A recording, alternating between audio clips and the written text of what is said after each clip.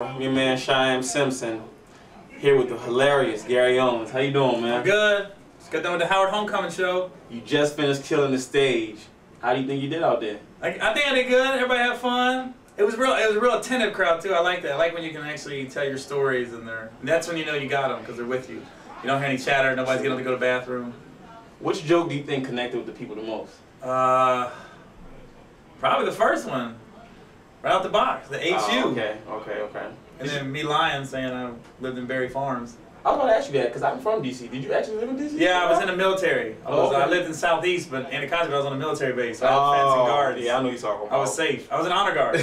But this is where I moved here. This is mid-90s when I was 17, and so this is where I don't know, like boys to men type deal. But this is where I start going out, meeting girls and stuff like that. I grew up in small town Ohio. So this was like this is where I became worldly, I should say. Met different people from different cultures, and it was D.C. So you're known to be on House of Pain. Very funny show. You definitely set the bar being on the show. Are people expecting to see you next season? It's all Tyler's call, you know. It depends on the arc he wants to take the show. I was just happy he brought me in. I did 8 episodes. It was fun. If he brings me back, it's great. But the main thing is, you know, Tyler isn't just TV. He's got the plays, the movies, and as long as you're in his wheelhouse, so to speak, it doesn't have to be House of Pain. It could be Meet the Browns. It could be his next movie. You know, I'm just happy that I'm in his so-called House of Pain or Tyler Perry Studios family. You know what I mean? It's good, man. Sure, everybody's talking about the president, man. It's good, man. It's amazing to me. We have a mixed president. I never thought I'd see that. You know? Yeah, I never thought we had a mulatto in office. I thought I would have seen that. That's crazy, man. Got a mixed president. I always say he's mixed because I'm real sick of black people taking all the credit. I'm like, that's my president too, okay? I saw his mama. That's Jason Kidd. That ain't Kevin Garnett. You gotta pass the ball. You can't do it by yourself, bro. You gotta triple-double these countries, man. Tyler Perry, as a comedian, do you feel this is the point in your stage in your life where it's like you're trying to make the transition from comedian to TV show actor to being in films? I think it's a natural progression. Like I've done 9 movies, and I was on the Owens Brothers a long time ago for a season, and then now I'm on House of Pain. The last movie I did came out last summer. It's called College. It tanked. Man, it tanked. Woo, man. It's actually a funny movie. If people get a chance to see it, it's in all the stores now. But it was only in theaters for a couple weeks because it didn't do well.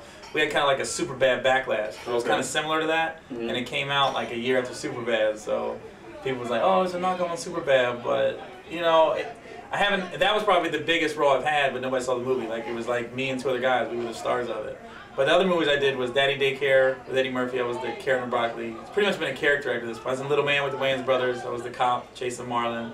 I was in Rebound with Martin Lawrence. I was the bird. We got in a big argument at the beginning of the movie. And I was in Held Up with Jamie Foxx. I was the redneck cop that was shooting everybody during the movie.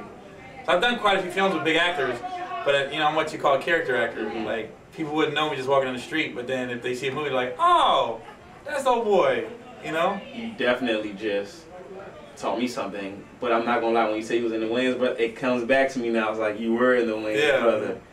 I need a better publicist, I think. There's some good PR people in the School of Communication at Howard University. Oh, really? I might have to hire one on an intern.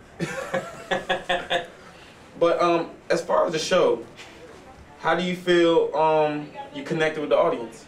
I think I was with them. I think they were with me. You know, as a comedian, honestly, you just want to be free on stage. You don't want to have to be worried about what you're saying. And, you know, I had to mentally before the show be like, okay, I cannot tell this joke, I can't tell this joke, I can't tell this joke, because they wanted it TV clean, nothing real major vulgar. So just mentally had to be ready. There's a couple times I almost got into something. I said, I can't even do that. So and people I saw on stage just walk around and get a drink of water. Well, I can't go there because that joke's leading me down another path. Okay. But you know, I got the jokes. I've been doing this a long time. I got enough jokes that I know what a good college set is and what they like, and then honestly with the HBCUs compared to like if I was doing Georgetown, it'd be a little different set, you know. Probably wouldn't do the Holy Ghost at Georgetown with all the white kids. Probably not. But I got the jokes that I need for the different audiences. Do you freestyle some of your jokes, or do you already know what you're coming? No, no. A lot of times I don't know what order. Like I didn't know that dude was gonna look like Neo walking in the audience. You know. Yeah, I know you're talking about. So a lot of it, some of it's freestyle, but you know, honestly, if I'm gonna freestyle, I want to be able to freestyle and be free. Okay. When you can't curse, if I go that route and somebody yells something back, you know, students they don't have a filter. Mm-hmm. What I do, I couldn't come back like I want to if I'm gonna do that, but. Being in the game so long, what up-and-coming comedians do you think are going to be the next to break out?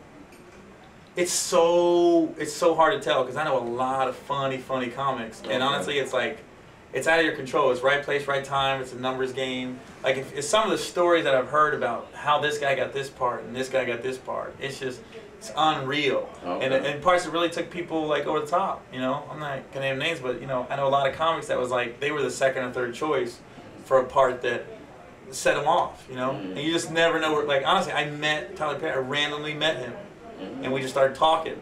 And then he said, give me a number, man, I might want to use you on Did you think Tyler was going to actually call you? It's funny, because I didn't know we had the same lawyer. We had the same entertainment lawyer. My lawyer calls me and says, hey, did you meet Tyler Perry this morning? I was like, yeah. And he was like, yeah, he just called me inquiring about you. He was like, hey, what do you know about this Gary Owen guy? And my lawyer's like, I rep him. So it was funny because I got Tyler Perry, but I had to get rid of my lawyer because he can't negotiate both sides of a deal. Oh. And of course, Tyler probably makes a little more money than I do. So he was like, Gary, I can't be your lawyer on this deal. So I lost my lawyer, but I got on a TV show. Most people do that. There's plenty of lawyers out there. Some good lawyers coming out of Howard's Law School. I'm going to plug Howard. I'm going to plug Howard. Man!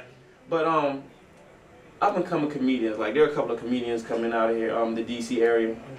What would you say to them to make sure they get, like, to help them guide them to where they What get I would always tell comedians, don't worry about what another comedian gets. It's just, that's the one thing I know about comics, man. They get real bitter real quick.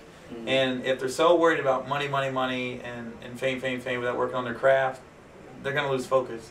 You know, because I always look at, like, people working in factories. You know, I see people riding in just terrible buckets and like 70, and I'll be looking like this. 70 years old, I'll be like this. Man, you can't like start over, you know? Okay. I say always stay positive. Don't worry about any other comic. Just focus on your career, you know? When it's all said and done, what do you want to be remembered as? I want to be the biggest ever. Ever? Ever as comedy. If you're not, then something's wrong. True. You know what I mean? And honestly, before Richard Pryor passed, he saw me in the summer '98 when I first moved to LA, and he came and talked to me after the show. He could barely speak, but all he said was, he said, you're funny. So I was like, I'm good. If I got validated by Richard Pryor, then I don't need anybody else to validate me, you know what I mean? We're going